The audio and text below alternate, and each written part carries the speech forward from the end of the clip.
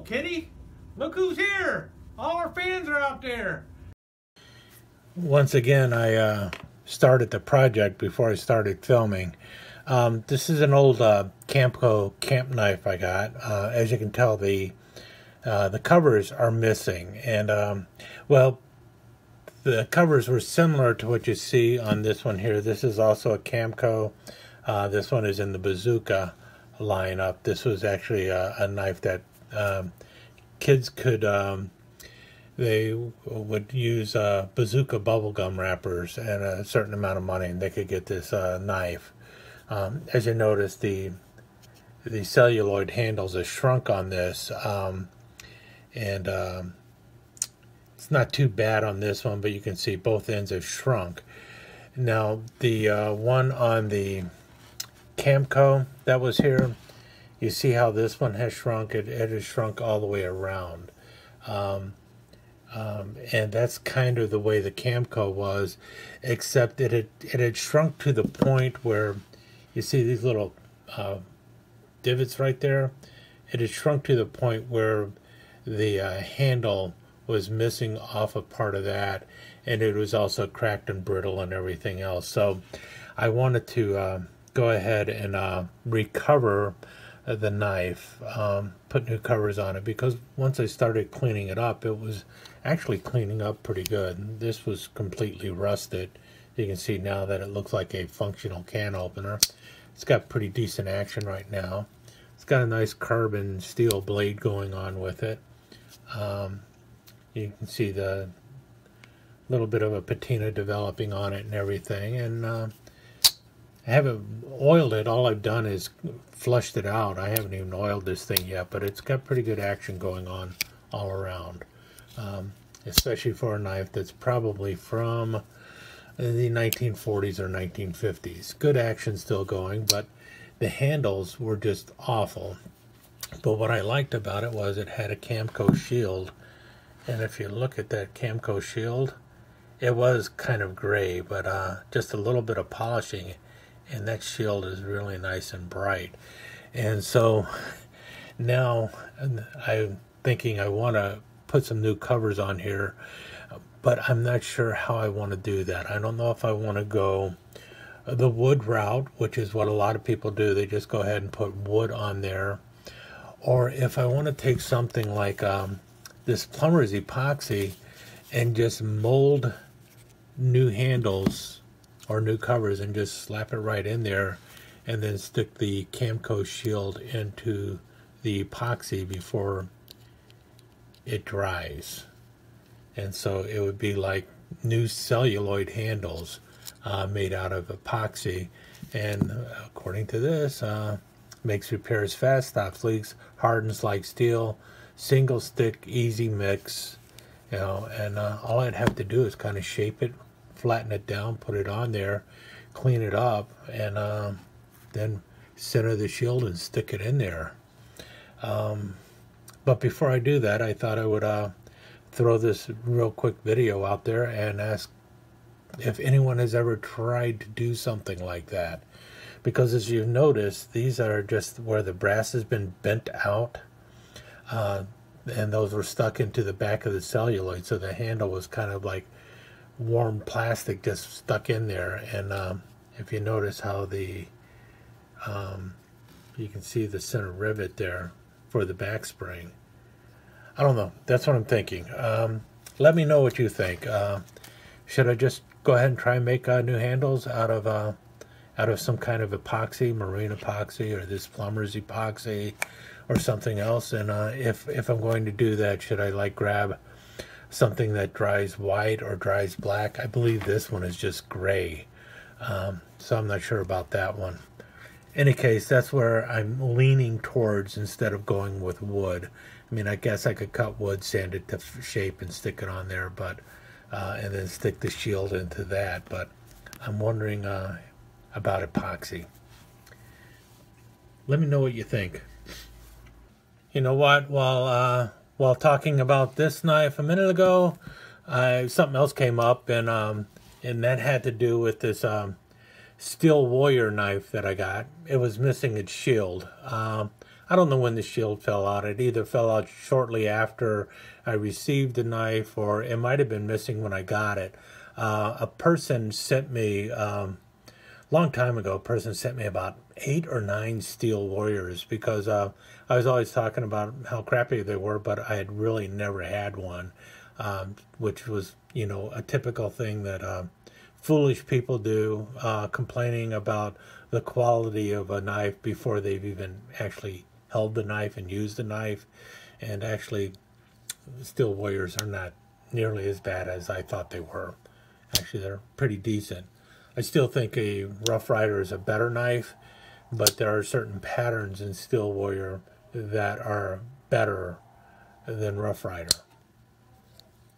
And there's also some patterns that you find in Steel Warrior that you don't find in Rough Rider. For instance, Rough Rider does not make a stiletto, but Steel Warrior does. And this one's in white smooth bone. I would love it if Rough Rider made a white smooth bone stiletto, but they don't. So I've got the one by Steel Warrior, and it's not a bad little knife, you know, especially for the price. It was pretty inexpensive. However, like I've mentioned many a times, Steel Warriors have a tendency to shed their shields fairly easily, and that's what happened with this one. And I saw someone else doing a video where they basically were trying to find a way to disguise the fact that the knife lost the shield. And what they had done is they had taken a black magic marker and they had filled in the void where the shield was, and then they added some clear epoxy to make a new shield. So it was just basically a black shield. Well, what I've decided to do is try making a shield out of aluminum foil. So what I did was I just took a little ball of aluminum foil, rolled it up, shoved it in the hole, and then started pressing against it. And then when I saw the edges, I trimmed the edges off and then started pressing it in there again. And I was actually using, where's it at? This little round doohickey to press the foil into there. And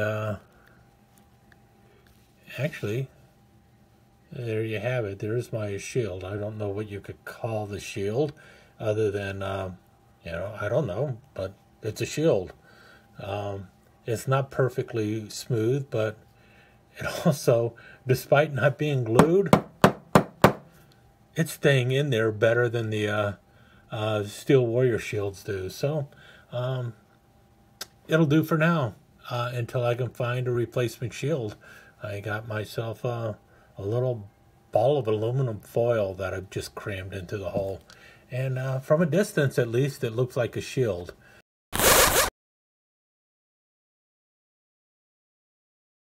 Here's another one of my frost knives. This one is what? Looks like whitetail cutlery. And this is a copperhead. It's not the one that uses the blade this blade that locks it. I do have one of those too, which is pretty cool. But this is just the regular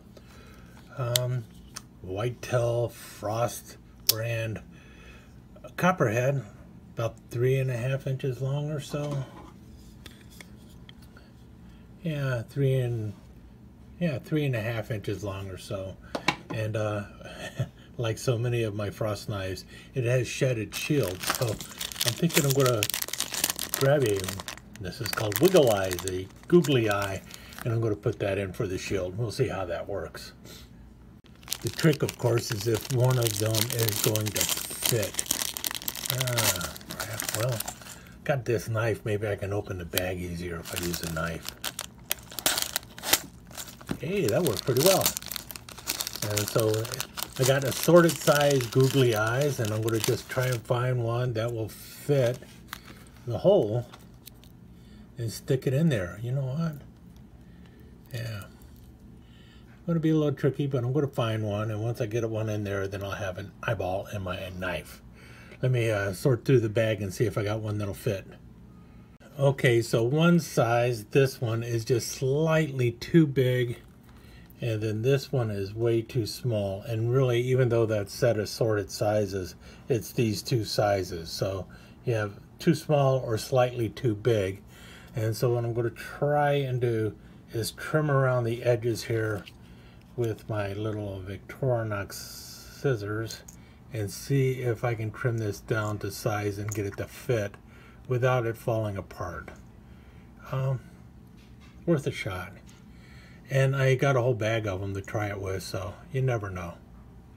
Okay, so once I got it cut down to size, I took the screwdriver tip and I pushed it down in, and unfortunately now I can't get it out, at least not easily. I guess I could pry it out right there, pop it out from right here, and then glue it down. So maybe that's what I'll do. Oop, there it goes, it popped out. Time to glue her down and see how it stays. Well, on the bright side, I managed to get it down into the gap. On the negative side, apparently a little of the super glue slipped in, and now the eyeball is stuck looking to the back like that. So I suppose I could take it off and take another shot at it, but for right now, there you have it. Ooh, get you off of there. My googly eye steel warrior knife. So another way to replace a shield on your steel warriors when you end up, I'm sorry, this is a whitetail cutlery, but when you lose your shield on your Frost brand knife, if you got a round shield, see if you can find a googly eye that fits. As well as I'm doing it, here's two other Steel Warrior copperheads. This one here, I believe this is the one that does not lock. Yeah, I see it will not lock, and it has a secondary pin blade. And I kind of like this style of copperhead a little bit better.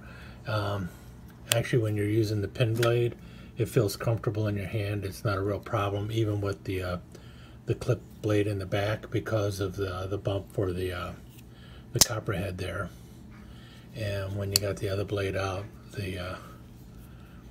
the pin blade is out of your way too, so it's all right. And here's the other one. I believe this is this is the one with the locking blade.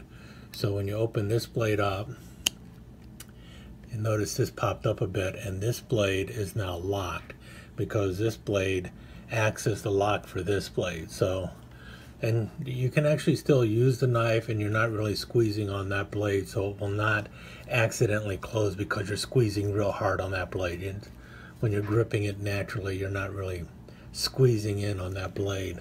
But press down on that blade and the clip blade closes, and you open it up and you got a nice little Wharncliffe over here. So it's a pretty cool blade and a pretty cool knife. So that is one of the more interesting copperheads by Frost. I'll talk more about these in another video, but I just wanted to show you the googly eye replacement for my whitetail here.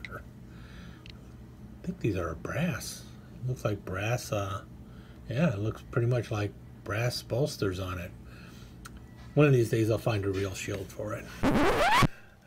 Now we'll get back to the Camco, which we already talked about. In any case, I thought I would throw that in with this also, but really what I'm looking for is what you think for the handle on the Camco.